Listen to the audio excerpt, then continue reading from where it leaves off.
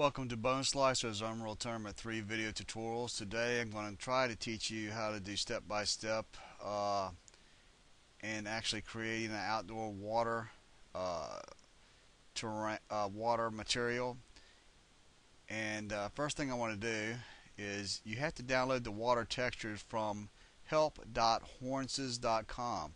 That's help.horances.com. And once you download these materials, I'm going to extract this to this folder here. Then you extract the folders to a new folder that you create on your desktop. And inside the folder, you will see a simple plain mesh reflector dot. You won't use the reflector in this tutorial.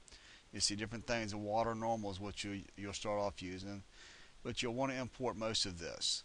So I'm going to rename this folder here to outdoor water, and like I said, you can download this from that website and then you'll be able to do this tutorial. This is the materials you'll actually need. Okay, now the first thing you're going to need to do is import the actual static mesh, the simple plane.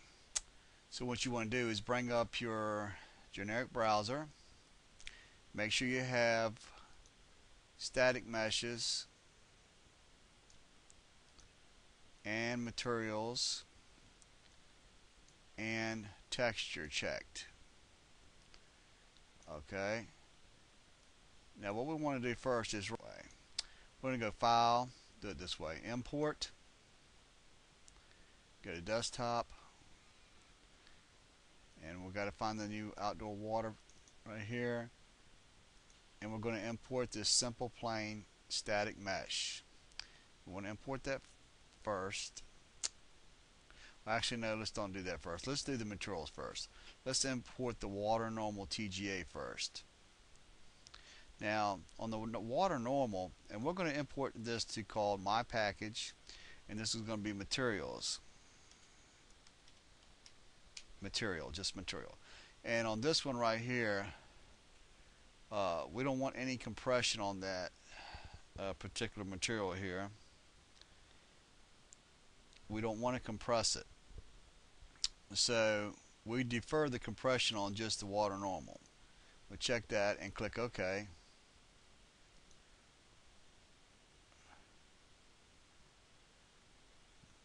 And it should take a second, but it's doing it here. There you go. And you know, I don't know if let me see. Let me import this again just to see something. And I wanted to show you when you import. One thing you want to do is, I didn't do this, is make sure you create material on import. So let's do this one more time, and we'll just overwrite the other one. Click yes.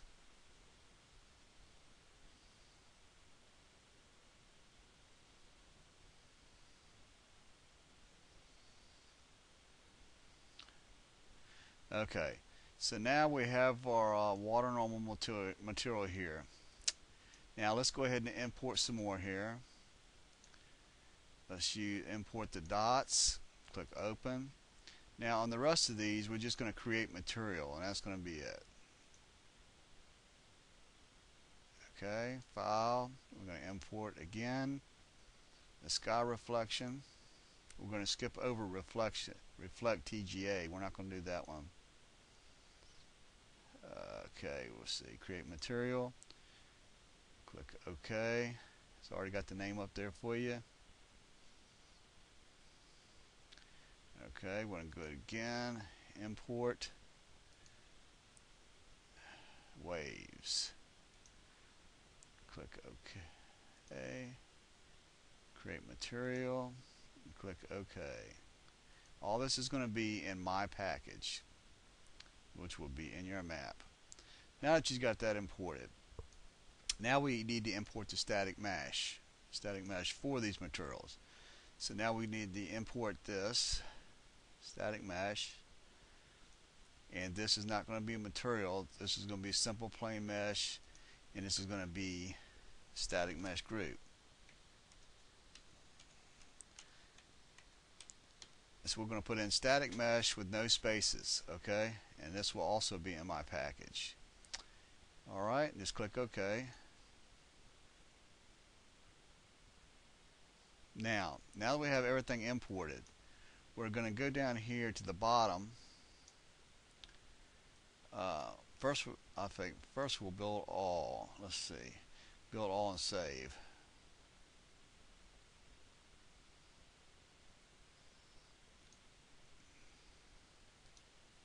Save current level.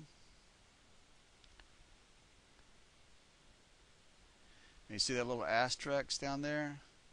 You need to click on that, and you need to click File, Save. You always want to update that.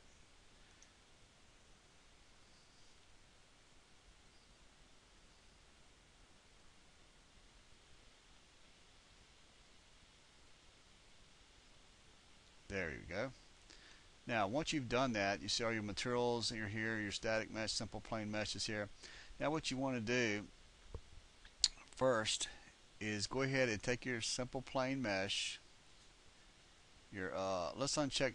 Well, let's just click simple plain mesh right here, highlight it, and right-click on the terrain, and click Add Actor, Add Simple Plain Mesh, and there you've added it. Now, for right now, what we're going to do is go over to the water normal material that it's actually created, and then we're going to go to Simple Plain Mesh. So we have it highlighted, and right click on it. Go up to its properties, and by left clicking, Static Mesh Actor, expand that, expand Static Mesh Component. Let's go all the way down to the bottom where you see materials. And if you take, and to the right of that, you'll see Add button, and it's already there highlighted, so click the Add button. And it'll say None, so click the arrow to use that. And see, it added it in there. Now that we got that used, now we have that in there, now we're ready to start actually creating that material. So, let me build all and save.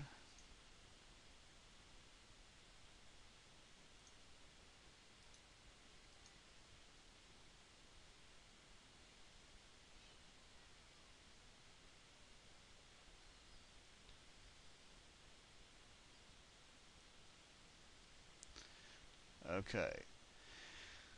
Now that we've built all and save, got that knocked out of the way, we're just about ready to open up our material editor and start doing this.